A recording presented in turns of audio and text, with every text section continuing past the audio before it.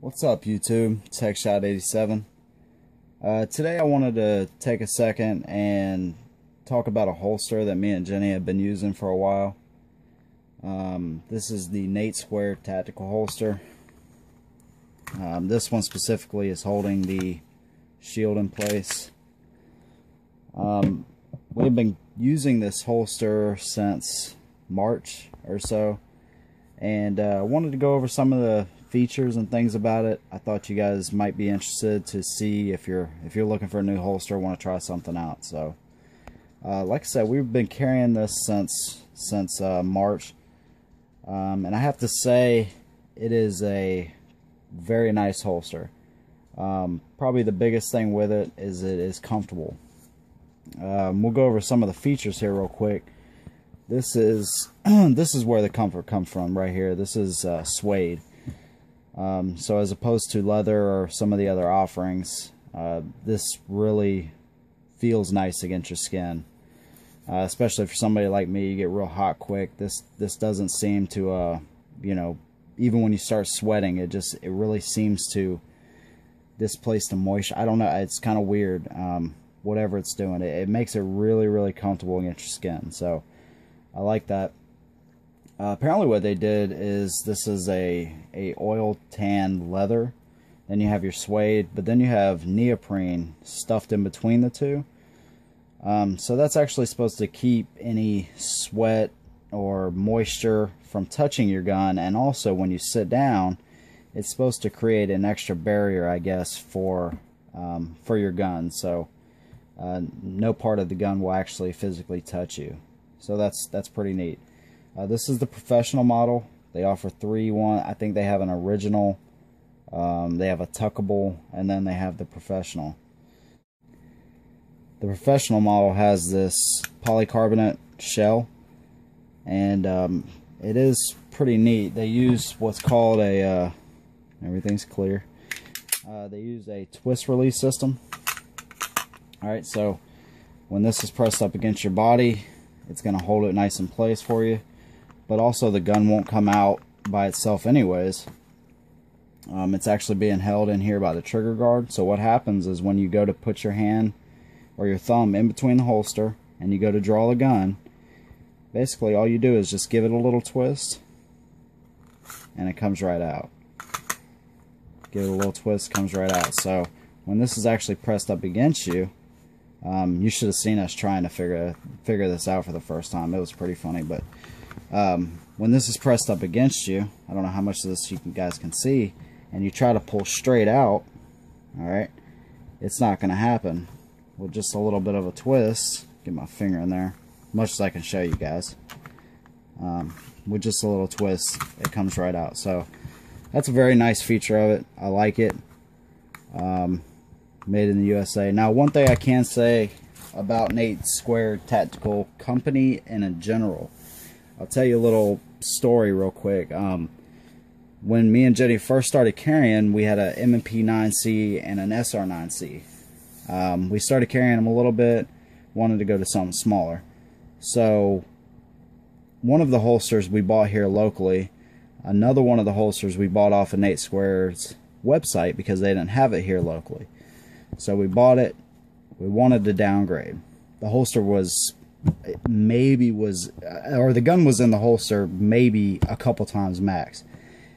So we called them up. We actually sold that gun. We sold both of them, as a matter of fact. We called them up, told them, you know, what was going on, and they said okay. And they sent us a shipping label out. They paid to have it shipped back, and they sent us a new holster actually for the shield. Everything was paid. They paid to ship it back. They paid to send us another one, which was really awesome. This right here, when we first got it, there's like a little bushing here where the screw goes. So this, the bell loop was actually just spinning freely. No matter how tight you got this, it would just spin and spin and spin. Called them up, same lady answered the phone, which I thought was pretty cool. It is a small family-owned company. paid for the shipping, sent me out a new screw, new bushing or whatever, and it's worked fine ever since.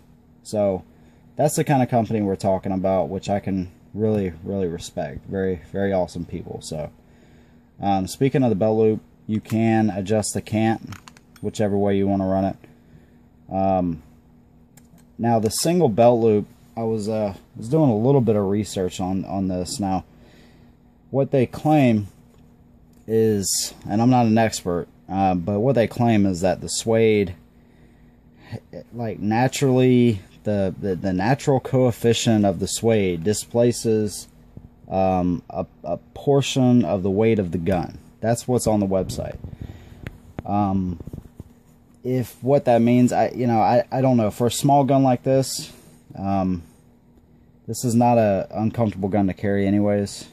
I will say one thing I would like to see is them come out with a double belt loop system, which they might never do. They might. You never. They might. They might not. I don't know. But I would like to see that and just see how that compares with actually displacing weight, because on a double belt loop system, you're using size and spreading it out to spread the weight out of the gun. So I would like to see that in this offering, especially with the suede backing, because the gun's already comfortable as it is. Really not a big deal on this gun, or even like a Glock 42 or whatever, any of the small guns. But if you start getting up to a bigger gun, let's say the compact models or even a full size, whatever you carry, I don't know if this would be the best option for you. I do know with like even the SR9C and the MP9C, excuse me, I know that the gun, it felt like it just really just sat there, and it wasn't as comfortable, definitely. Now that has a lot to do with the gun, of course, but it would be interesting to see what another belt loop and stretching this out a little bit would do for it. So I don't know, that's just my opinion. There's a couple holsters in general I want to try anyways. The Hidden Hybrid is the one I really want to try. But when we get there, I don't know, maybe we can just kind of see how they stack up against each other. But as far as the holster in general, I mean, especially for a small gun, I'd say it's a great buy. They're not cheap, $70, but they are definitely a quality holster and very comfortable. Other than that, that's it.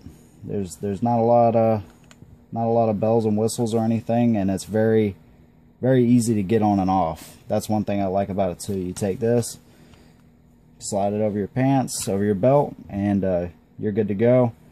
On the little brochures and things they send you, you can carry this anywhere from like a appendix around to like 5 o'clock position, or wherever you'd want to, I guess.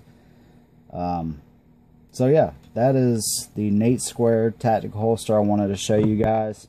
Been carrying it for a while now. Great people, great holster. I don't think it's the best option for a bigger gun, to be honest, but that's just my opinion. And please make sure you stay tuned for some of the gun reviews we have coming up. Some pretty cool stuff is on the way, and we will see you guys next time. Hold them down.